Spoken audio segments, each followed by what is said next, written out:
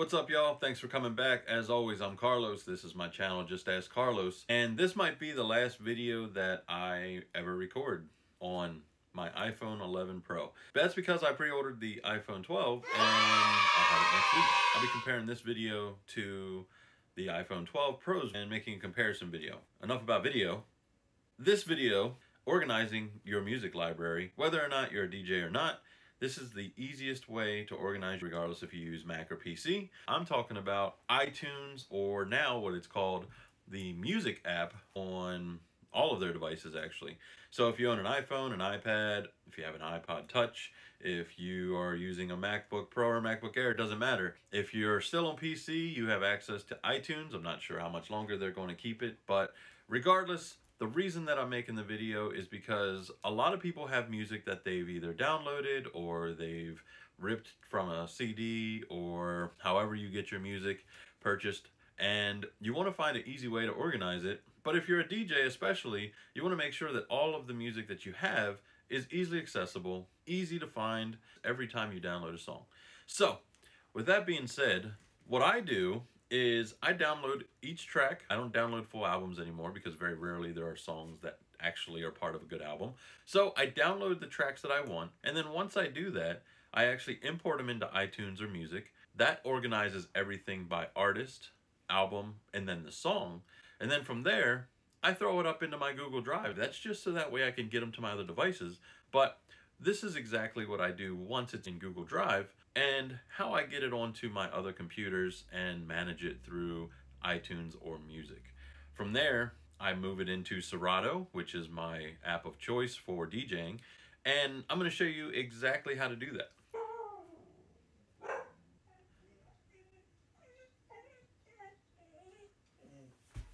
So I'm going to give you the easy way to use iTunes or the music app, working with Serato, and if you're not a DJ, just organizing your music library. But for the DJs out there, once you have your music organized, how to get it into Serato and match all of your playlists that you already have in iTunes without having the iTunes integration.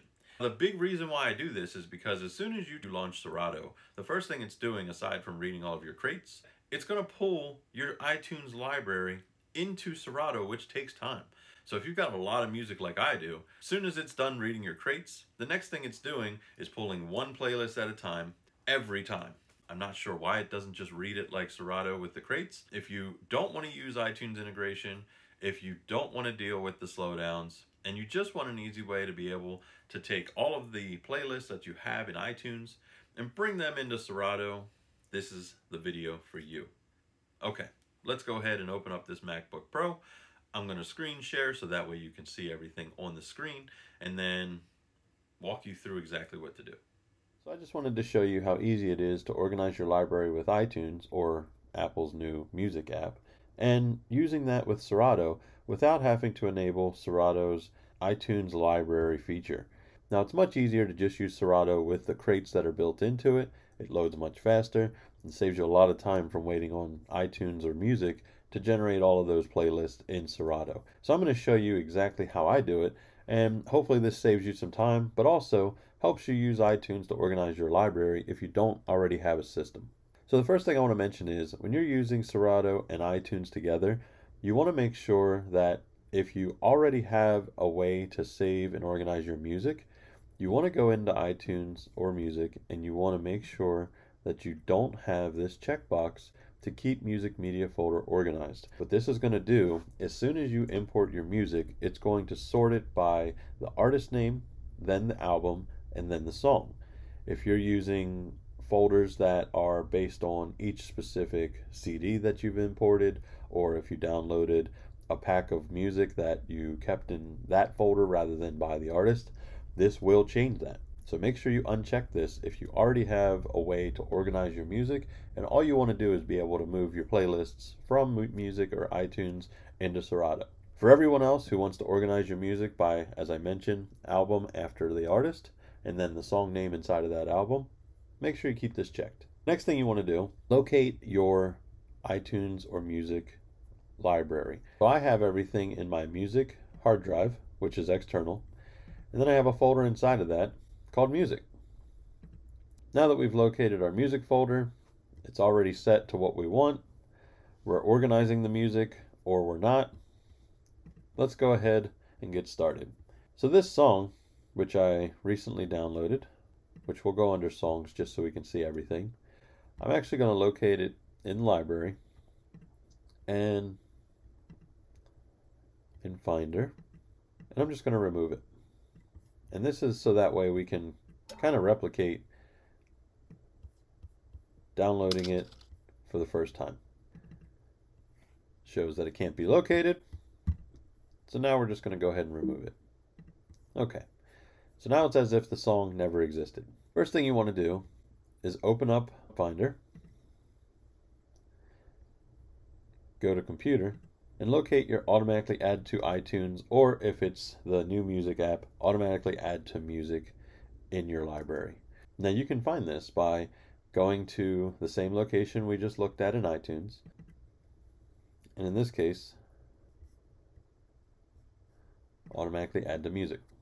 Now I've saved this over in my sidebar. You can do this as well for ease of use. I recommend it. So we have our automatically add to music, and we're going to go ahead and throw this in to that folder. If you have iTunes or music already open, it's going to import that song. As you can see, it just disappeared. Let's go into recently added, and we can see the song, and it now shows up. Now what if you have playlists in iTunes and you want to move those over to Serato? Very simple. Let's say your playlist name is Move to Serato. I'm going to go ahead and put that into the Move to Serato playlist. Why don't we add a few more songs for the sake of the tutorial. Perfect. So not only do we have the new song we downloaded, but we also have a few more songs in this playlist, and I'll show you exactly how to move those into Serato. Let's open Serato, and if you're like me, I have a new downloads crate. I have it sorted by the year, and then I have the months that I'm downloading the music. So I'm going to create a new crate. I'm going to call it October 2020, since it's October. I have all of my music for each month that I've downloaded, so since it's October, we're going to move it in there. And for the sake of the new song that I just imported, all you're going to do is drag it, drop it into Serato, and then load the track. Serato has already analyzed it as soon as you've loaded it up, and you can play it, and it'll always be there as long as your music source is still connected. Unless you keep it internal, then it's going to show up every time you launch Serato. Make sure your external hard drives are connected when you're doing this. Hopefully I don't have to tell people that, but just for the sake of troubleshooting, make sure if you're using an external drive, it's connected. So what do we do with this playlist in iTunes or music? So this is one of many iTunes playlists that you've created. How do we move them over? Well, it's very simple. Let's create a crate and name it the same as the playlist that we have in iTunes. Move to Serato.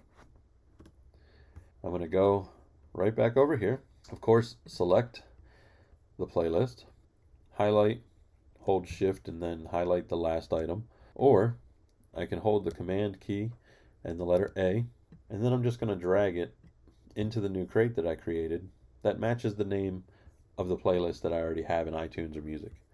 And you're done. As you can see, the file is still in the same place.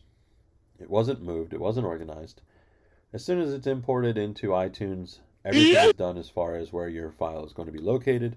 So all you're doing is dragging that song into Serato. It reads its location as it's already been organized by iTunes, and you're done. So if you want to load up the new songs, they are all there, including my new song that I just downloaded, and we're done. Now what if you have a bunch of playlists? Well, unfortunately, you have to do this the same way. Create a new crate, create the name the same as you have it in your iTunes playlist, open that playlist up, and you want to select all and drag them into your new playlist. So hopefully this helps somebody. I know that a lot of people are against using iTunes when you have Serato, But iTunes is a great tool to import songs automatically as you download them, organize your entire library, be able to move all of your playlists that you already have into Serato, and then being able to manage and play all of your music without having to worry about the iTunes XML or the import. So if you're wondering, that checkbox, Show iTunes Library, when I check that, it's going to read my entire iTunes library, which can be lengthy, and then it's going to import all of the playlists every single time that I open up Serato. So make sure that you uncheck that with your external hard drive disconnected if it's already checked. That'll save you time in having it disable all of those folders. Or if it's internal, click it and then just be patient because it's going to take a while for it to offload all of those playlists. All right, y'all. So hopefully that helped y'all out a little bit. If not, leave some comments down below and let me know if you're using iTunes or if you're using music, if you are using something else. And if you have an idea for a future video, leave it down below as well. So make sure you like, subscribe, and of course share this video.